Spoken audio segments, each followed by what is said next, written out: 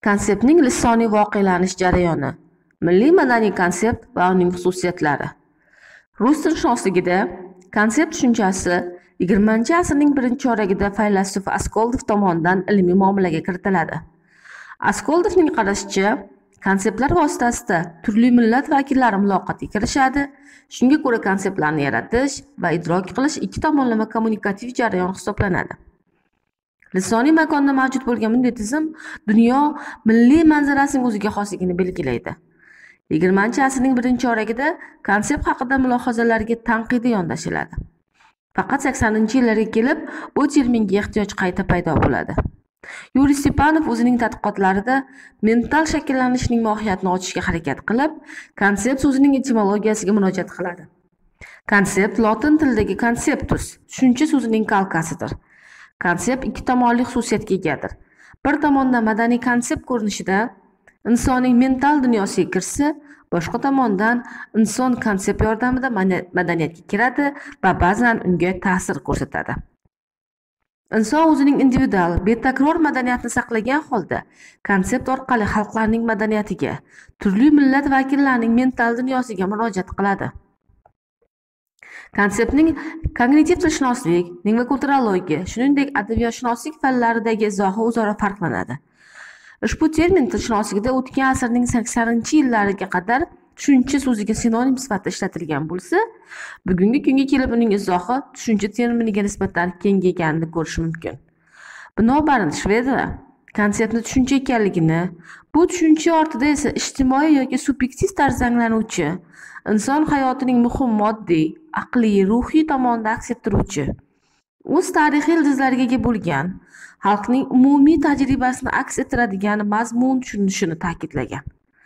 Professor Nizomiddin Mahmudov Lingvokulturologiyada konseptning o'rganilishi xususida shunday yozadi. Lingvokulturologik tadqiqotlarda aynan konseptning ifodalanish muammolariga juda katta e'tibor qaratilmoqda.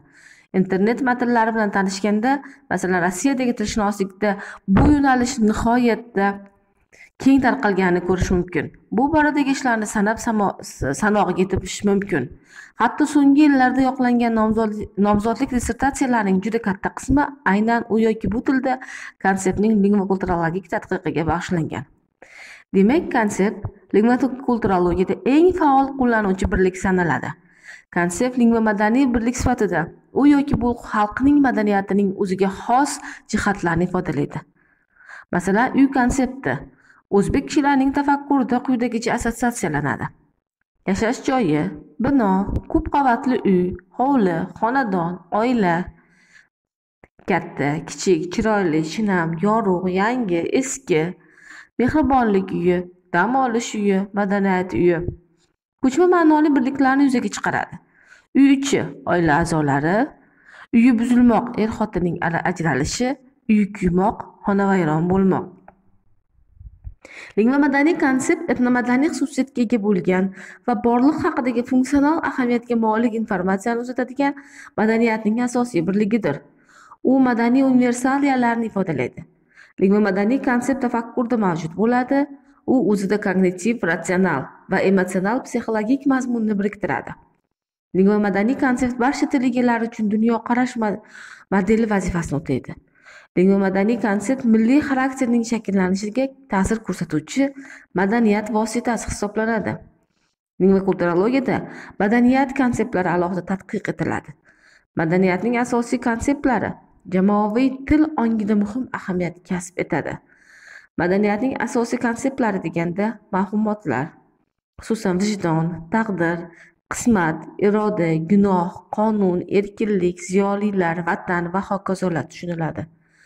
Madaniyat konseptlarini Gurevich ikki guruhga, fazoviy, falsafiy kategoriyalar, ya'ni madaniyatning universal kategoriyalari, vaqt, makon, sabab, o'zgarish, harakat hamda ijtimoiy kategoriyalar, ya'ni madaniyat kategoriyalari, erkinlik, huquq, haqiqat, mehnat, boylik, mulkka ajratadi. Masalan, muhabbat abstrakt so'z anglatayotgan konsept o'zbek tili egalarida ipak qurti assotsiatsiyasini hosil qiladi. Bunday assotsiatsiya o'zbek milliy madaniyatining o'zida aks ettiradi. Masalan, Mirkarim Osim bir o'rinda muhabbat dardiga chalingan bemorni ipak tolalar bilan xishallangan ipak qurtiga o'xshatadi. Bu o'rinda muhabbat oshiqni chirmab tashlagan, undan xalos bo'lmayotgan oshiq esa ipak qurtiga qiyos qilingan. Ikkinchi bir o'rinda esa muhabbat oshiq qalbiga mahbubaning ismini pichoq bilan o'yib yozuvchi haykaltaroshga o'xshatadi. Ehtimol ish muhabbatning ipak tolasi uning nozik qo'l oyog'ini kishanlagan, lekin u negadir sirini hech kimga aytmaydi. Bu hali muhabbat haykaltaroshi o'zining pichoqchasi bilan yigitning qalbiga qaysi jononaning nomini yozib qo'yganini o'qimoqchi bo'ldi. Bir karam osim. Falsafiy kategoriyalardan vaqt tushunchasiga to'xtar ekanmiz. O'zbek tilida sutka qismlarining eng ko'plamlanishi sutkaning boshlanishiga to'g'ri kelishini ta'kidlamoqchimiz. Tunning tugab, kunning boshlanishini anglatuvchi 1-2 soatlik qisqa payt tong, tongyetar, sahar, saharmardon, kallai saharlab, azon, subh, subhdam, bomdod so'zlari bilan nomlanadi. Bizningcha vaqtning bu qismini nomlovchi so'zlarning ko'pligi xalqimizning erta tongdan uyg'onish bilan bog'liq bo'lsa kerak.